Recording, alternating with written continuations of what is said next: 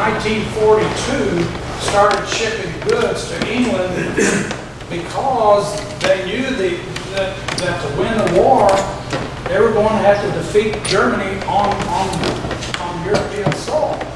So they started building up in England little by little by little, a long time, for 2 years before the actual D-Day occurred.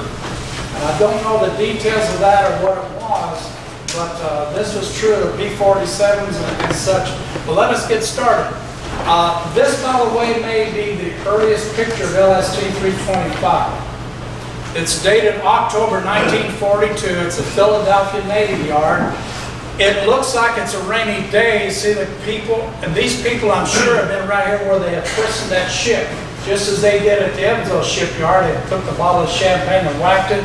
So I'm sure that's what happened right here. The woman christened that ship with a bottle, and these people are leaving. It's been raining, but looky here. What does that say?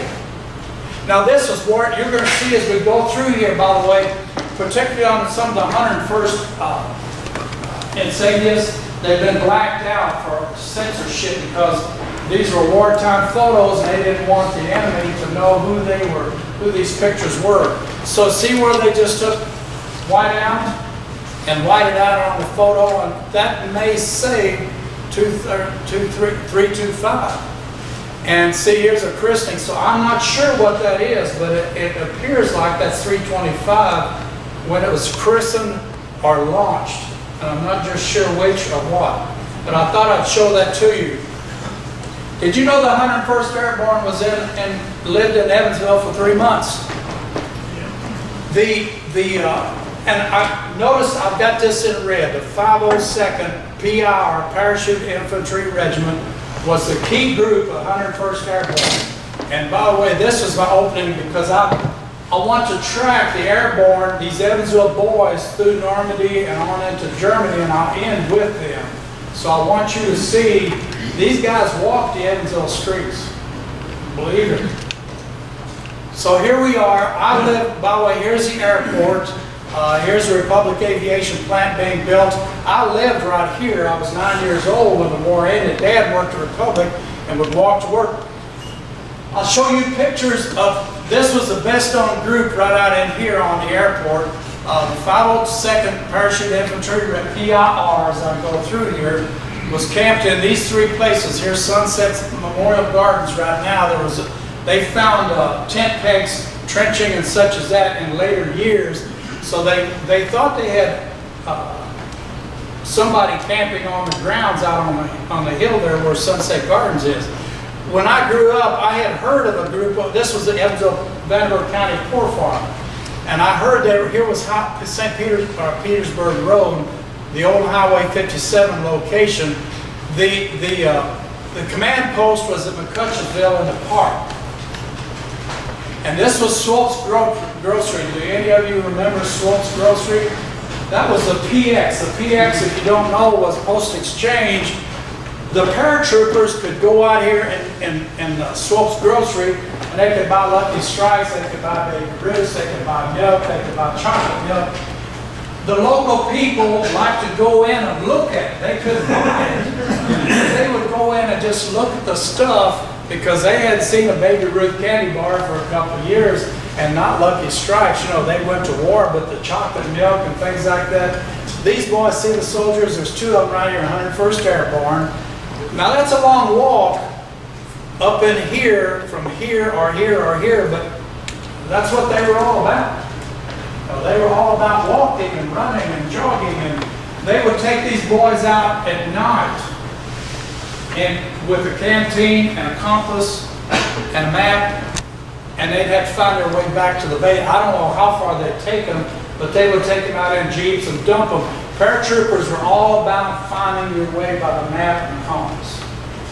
Okay, so that's what they were doing. Anyhow, I'll show you the bunch at Sturgis Army Airfield in just a moment. There was a different bunch there, and they were also in Evansville, and you'll be impressed when I show you about them. This was the Thunderbolt, the dog that the boys at the airport adopted, and they took this dog to them with them to England. This was a 502nd PIR.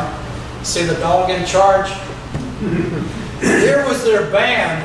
They played for the Kiwanis Club. This is out of the Evansville Press. Local men playing paratrooper band at Kiwanis meeting. And this is 502 PIR, which was just in Evansville all over for 3 months. Now down at Sturgis Army Airfield was another bunch which at that time was not yet a part of the 101st. And it was a 506 PIR. Who were they? You know them better. Did you see Band of Brothers? Have you read the book Band of Brothers? This is who they are. And these guys were at Sturgis for 3 months, and they came to Evansville on the weekends. All of the trainees would come to Evansville, the largest town, and they would come in on Friday nights. Now, I'm not sure these boys were like the Camp Breckenridge and George Army Airfield. These paratroopers may have been more in business. They were not training. They were prepared to fight, unlike the boys at Camp Breckenridge and such. So anyhow, I'm going to end the show pretty much with these guys. I'll show you how they were. But they were in Evansville. They slept here.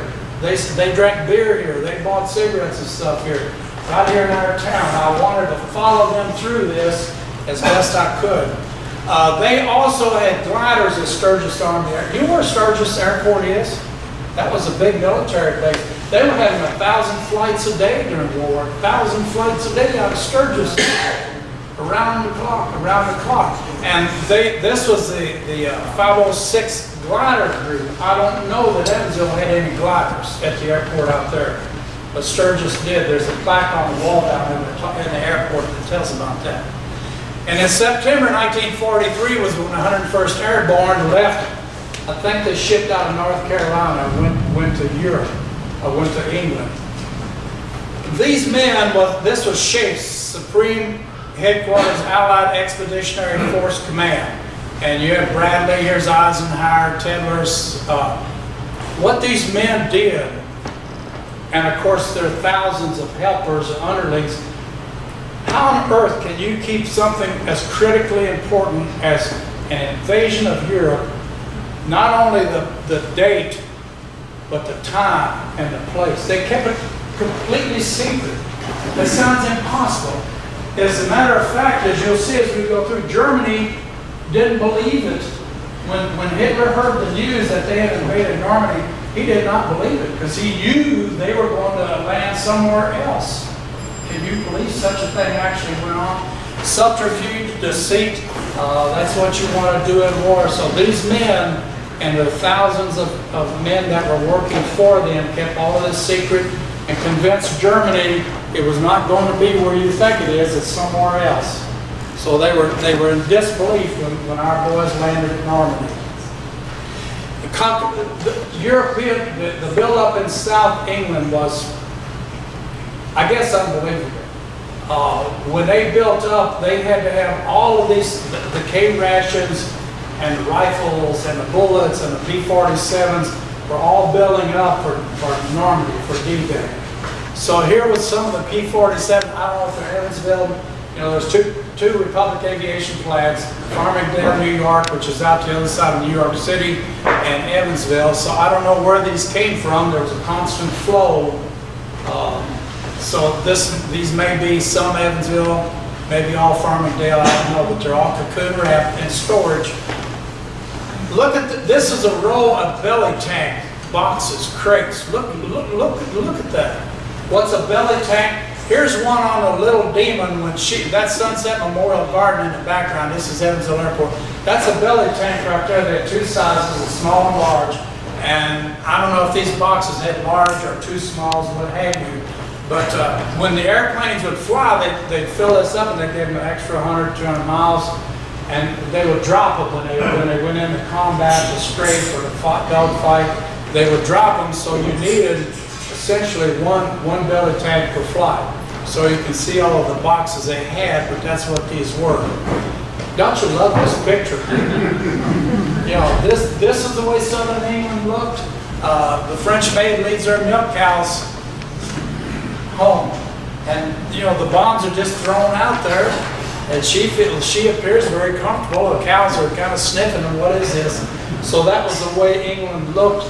As we go through, you'll see some more. Storeyard. God knows what's in here. But you know, this was all stuff that they were accruing for the invasion and to be loaded on ships and dropped out of airplanes and all such. Shell bunkers along an English road. I don't know, something like, would you care to guess? Anybody? Looks like a 5-inch or something like that, 120 millimeter, maybe 155s, I don't know. But you can just see them on that beautiful English road, and they're there for the duration.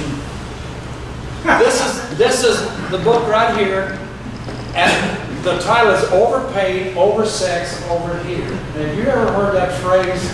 This was what the Englishmen, not the women so much, but the English men used to say. The American private was paid, what, 40 bucks a month, 42 bucks a month, I think. The Englishman was only getting $2 or $3 per month. Equivalent. So you can imagine where the Englishman said, you know, overpaid, oversexed, and overheated. It's a good book, but down in the bottom of this picture right here is this picture. And I happen to have this, and I thought, I got to show this to you. I have a friend who hates bagpipes. And he said the only good sound a bagpipe can make is when it hits the bottom of a junk barrel. So anyhow, I count 10 bagpipe players, 3 drummers, a leader maybe, and another leader. But see the American soldiers coming off the ship, and they're getting serenaded by the bagpipe band. Pretty cool. And that's what's at the bottom of this book right here. Thatched huts in England. Airborne soldiers taking their jog, run, race, what have you, to keep up. And you see the thatched roofs. I have another picture of them, but I like the what would you, embroidery work? I don't know what that is, but that looks pretty good, huh? There are thousands of American troops, and I know this is some kind of exercise they have out on the English countryside. How many of you have seen the movie Band of Brothers? HBO miniseries, you remember when they were working in the English countryside, and they cut the fence, and the cattle got out to embarrass Captain, what was his name? Soto. That's right. So anyhow, I kind of thought of this with no trees. I don't know where that is in England, but they trained just like the 101st, like in the Band of Brothers movie. African American troops, they're taking some ales. Some of them have a pint, and some of them have a glass, and they're chatting with the men just on the English countryside. They have, by the way, notice they got full kit, full gear. Bing Crosby singing in London. Notice the name of it, Stage Door Canteen. You've heard that before? Stage Door Canteen. Was it a movie? Is that why I know it? Yeah. It was the name of the movie. Was it about England in World War II? Hollywood Entertainers. Okay, Hollywood Entertainers. So that's where Bing, notice the crowd. Here is standing room only, really. So that's Bing. He looks pretty young there. This is flying down the beach. By the way, see the Germans running, 2 guys. This is, they didn't know if they were fired on or what, but it was a camera plane. What's interesting here is that the Germans were very clever, and what they did with the beach to guard it and protect it with a small number of men, cannons. You don't see many cannons. They would have a cannon here and another one maybe several miles down where they could target to the boats as they came ashore and the troops. So the Germans were very clever. They had to go out some of these things and reset them for high tide, low tide, because they were designed to, like maybe here they're putting a mine on top of that one. They devised ways that a small group of German soldiers could go out twice a day and do this. It was a big job for them, and it was pretty good. What the Germans did was very, very well done. This is titled, "It's Been Good Knowing You." A GI from Maine says goodbye to his East Anglia mother. So he's telling her goodbye. He's probably got his orders to report with his gear, and he's going to go into isolation. Sorry, Gene had to go. John, that for the invasion. I kind of liked it. That's in one of these books. I thought you'd like to see that as well. This was General Rommel. And General Rommel was assigned, if you read in there, to perfect the devices to repel the invasion if it came here. And Hitler didn't think it would, but Rommel did a very good job. He was an excellent general. God was taking care of Normandy. On June the 4th, Rommel was called back to Germany, his wife's birthday. And he was not in great health, so he left on June the 4th. And remember, I told you that Hitler did not believe what he was hearing when they said you got Allied soldiers landing at Normandy. He chose not to believe it, because how is there a divine presence in that? Could you account for such things as Rommel leaving, and there was nobody to call in what Rommel would have done? There was those German Tiger tanks. There was a whole division of them about 100, 200 miles away from Normandy, and they were not alerted. They stayed in place. You know, they could have done great harm if Rommel had been there, if Hitler had believed it, or if those Panzer tanks would have been called down to the beachhead. We could be seeing a different outcome than what we had on that day. This was some of the airplane. I call them DC-3s. There was what, C-47s. Almost 2,400 of them to carry the paratroopers. 101st, 82nd, and the British all went into Normandy that day. 18 men per airplane, fully loaded. See by the way the shadow of the photographer's plane. They're all lined up now. Those that use the gliders, like the 506 that were trained as Sturgis, that was a totally different arrangement. You had one glider and one airplane, and it's so complicated. I thought about showing you a picture, and I couldn't figure it out myself. You know, it's one big airplane and a whole lot of cable and a glider. They're all just kind of intermixed in together. So I thought you'd like to see this one. This amazed me, and it's on your handout. See the paint stripes. By the way, these are 101st. See their patches are covered up, inked over, so that the enemy couldn't see who these boys were. That was military secret. But see the way they've done this, and some of the pictures, if you look, actually they use mops. But they got to command for the boys to load the planes, and the boys to load the ships, and to start painting the airplanes at 4:30 in the morning. Why? Because they didn't want somebody with binoculars to see these stripes and go back and start painting the German airplanes. You know, this was, they had the stripes around the tail and around both wings. Every Allied airplane had that.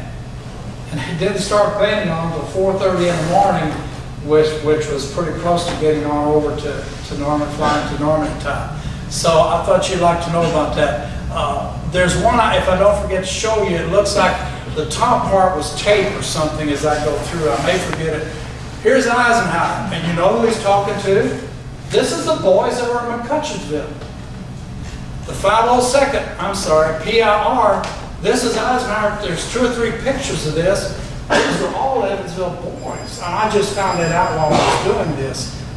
He went down to the airport where they were going to board their planes. You know, he's just chatting with the guys. See, they got their 101st, but these were all boys that walked these streets of Evansville in May, June, and July of 1940. What's it, 42? Higgins boats going ashore. This was the actual Normandy. There's 1, 2, 3, 4, 5 of them going ashore. Here's something you didn't know. You know, the LST-325 has 2 Korean War vintage Higgins boats, which are all metal. These are all essentially all wood. And by the way, let me share it with you right now. During World War II, the Evansville shipyard built 3 all metal LSTs. I had no idea why. There's only one picture And they were using them in the flood in 1943. But Evansville Shipyard built 3 all-metal Higgins boats. And that's all I can tell you, that's all I know. They were used in the flood, and what happened to them afterwards, I don't know if it was a good experiment, a bad experiment, but these are essentially all wood, made largely in New Orleans. There were several places that did it, California and around the States, but the bulk of them came from New Orleans. And here they are going ashore, 4 Navy crewmen on each one of those. And they're in peril. How many trips did this boat make in and out of Normandy that day? You know, those Navy guys got pretty tired of that, and probably a lot of them lost their lives as our infantry did going ashore. And this is a well-known picture. This was taken from a Higgins boat. All of this is wood that you see here, maybe some metal treads and things like that. For 5 days, this went on from June the 6th to June the 10th. Then Omaha and the other beaches. It was called the landing process. It was a 5-day. They got 8 divisions in the first day, 156,000 men. And then they just kept on bringing stuff in. This is the way it was out there off of Normandy for several days until they got their landing process finished and completed. And nurses, I'll show you pictures, nurses began to come ashore at that time. Here's LST 325. She was there on the 7th, and she brought 59 vehicles, 480 enlisted men, 31 officers of the 30th Chemical Decontamination Company to Normandy. That's what LST 325's first trip was. And see, each one had a garage. You see 3 here, LST 325 had one as well. I left it out because I couldn't show you every picture I wanted to, but I have a convoy picture, and every ship has its own barrage balloon. There's like 40 of them in the convoy. That was to keep the German airplanes from coming down and attacking. How well that worked, I don't know. By the way, there was only 2 German airplanes were seen over Normandy on D-Day. Only 2. We had pretty much wiped him out. Think about this.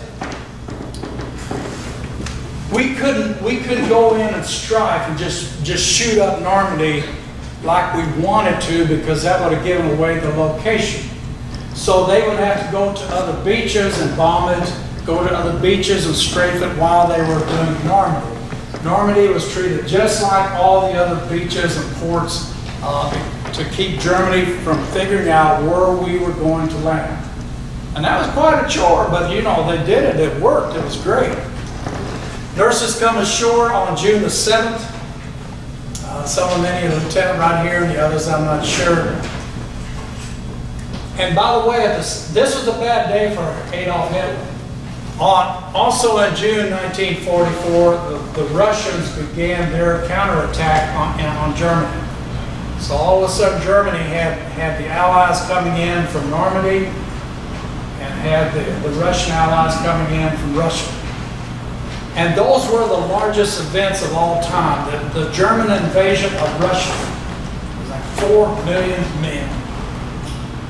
And most of them died. Most of them died in Russia over the next couple of years. The Russians used 2.5 million, 2.3 million soldiers to counterattack Germany, and they won. They had their way. Stalin wanted Churchill and Roosevelt to attack the Germans a year or so before they finally agreed they could do it. Remember, the buildup was 1942, but we didn't have the supplies, the troops. We had trained enough men and nurses to go in until we did in June. Initially, the date was set for May 1944. That's what they told Stalin, that we would invade France in May of 1944. Well, they were pretty close. They were off by a month, 2 weeks, what have you. So you see how all this kind of worked out. Stalin was pushing every time they had their conferences, I gotta have some help, I gotta have some help. So, by golly, if in the same month, Germany was counterattacking 2 different sides. And we also had an invasion of southern France during just a little bit after, and also in June of That was August of 44. British soldiers get their milk. See, they're milking their cow, got their buckets. This is a flail for mines, and that's a tank, and this thing would just flail. And any mine that was in front of the tank would explode, and you had a safe path to tread. So here the British soldiers get their milk, and the American soldiers get their wine. I thought you'd like the contrast in these two. So the American soldiers, and I'm sure the English soldiers and the French soldiers were well loved by the countryside. Not all Frenchmen were happy to see this. A lot of the Frenchmen had adopted to the Germans, and the Germans were leaving them alone. And all of a sudden comes in all these guns and cannons and tanks and all of that. And the Frenchmen were pretty upset because they had fallen into a life that they were comfortable with. And then all of a sudden, you know, all of that changed. So not every Frenchman was happy to be liberated. If Germany had just evaporated and gone, that might have been better. But you know, all of this gunfire. And those towns, these French men and women and children were slaughtered because they were in the way of the bombs and the rockets and the rifle bullets. And a lot of them were killed. And it was just progress. It was just the way it lived. This is the 101st Airborne again. I keep showing them to you. This is, see the girls in the white. Soldiers are greeted by friendly French men and women. See, he's got his rifle. Notice that maybe there's another one back here. So, you know, the French men have been fighting on their own. These are guerrillas. I love the picture of the nurse. This is the nurse, and she's doing nothing but carrying these loaded cans of fuel, gasoline. I think those are the. Anybody know the jerry cans with the large hole are for water. The jerry cans with the small holes are fuel, oil, and such as that. So I think that's what she's carrying. These are gasoline cans, are for tanks, or jeeps, or trucks, or P-47s or P-51s, what have you. See the stripe? There's the remainders. It looked like that one just kind of flew out like it was wallpaper or something. So the stripes were mopped, painted with brushes. But remember, they started out in the middle. You know, that astonishes me. 4:30 in the morning. How do you see the paint? But they did. You know, they made do with what they had to. Here they are loading up a P-40, rearming a P-47. See the stripes, by the way, still on the wings. Here's a you clearly see it's a P-47, and here's what they're doing. There's their ammo cans, and they're loading her back up, and they're going to take that guy, and she's going to strafe and strafe and strafe. The P-47, when it was first designed and first built, was strictly for air-to-air combat. That was it. That's all a P-47 was designed to do. And I don't show his picture in here, but there was a right before or after this, he said, put me a bomb on my P-47. And they did it. They figured out a way to strap a 500-pound bomb to the bottom. You remember where you saw the belly tanks? That's where they put his 500-pound bomb and gave him a thing to pull. Loved it. It worked. But that brave man, this airplane wasn't designed to do that. Nobody, see, they didn't have the aeronautical skills that our designers do today, because they just didn't know that the P-47 could carry a bomb. And it did, and it was not long after that before they started putting a 1,000-pound bomb on each wing, all because of the guy that said, I want a bomb on my airplane. And then they began to put rockets on it. The P-47 became so lethal. You know, it could strafe with the 8 machine guns, it could fire the rockets, it could drop bombs, it could go up and take out the German fighters. And a P-47 was a heck of an airplane. And half of them were built here, the other half at Farming, round numbers, the other half at Farmingdale. On July the 25th through the 31st was the Normandy breakout. They had struggled for about 7 weeks to break out of Normandy. You know, they kept going, but they couldn't break loose. And in this period right here, they did. And I chose this young German soldier with his surrender flag, and this guy with his rifle, you know, going to the back, buddy. And this guy may have gone to Camp Breckenridge, or Camp Campbell, or Fort Knox, So, you know, they brought a lot of German soldiers, POWs, over here to Breckenridge and Campbell, and I guess every military base probably was taking German or Italian, or in the West, Japanese soldiers perhaps. By the way, notice the dates. July the 20th, D-Day, June the 6th. Then they broke out 7 weeks later, and they liberated Paris a month later. See how they kind of looked, and they went forward. I chose this one. There were several pictures. I could have showed you the Gaulle or a tank set, American tank, but I thought this has what's that called? Arch de Triomphe, yeah. And the American soldiers, I like that. And these were German POWs dressing in an American cemetery. I looked at the trees. No leaves, gyp coats, so it's probably in the fall of 1944. And America asked for some land from France, and they got it. You know, there's several remarkable cemeteries in Normandy. I've never been there, never seen them. I know someone in here has, but they're special places. Bastogne. Now remember the Battle of the Bulge? And 101st Airborne was they were in their fall clothing, summer fall clothing, and they were assigned to go to Bastogne. And they arrived on December the 19th. Some of them you'll see, I'll show you another picture to show you how badly. This was one error that the United States government made, which was really bad. Hitler did the same thing with his, when Hitler invaded Russia, he thought, and they didn't go in until July of 1941, whatever it was, they went in summer beer. They thought they would have Russia conquered and on their heels come by wintertime. Well, they didn't. And the Russian winter killed the German people, killed those German soldiers by the hundreds of thousands. Hundreds of thousands of them died. Well, we didn't do much better. We thought our political leaders, and this is no critical, I'm not being critical here, but we really thought that we would have France and Germany conquered by Christmas of 1944. We believed that with all our heart. Just like Hitler believed that because of the German invasion of Russia. Neither one did it. So our boys were badly equipped for winter. It was a hit and miss thing, whether you had long coats, whether you didn't. Follow me for the next pictures. Here they arrived to Bastogne. This is a famous photograph. This is a church service on Christmas Eve, and right after this picture was taken, the bomb started falling. If you've seen Band of Brothers, you remember when the nurse is killed in Bastogne, you remember that?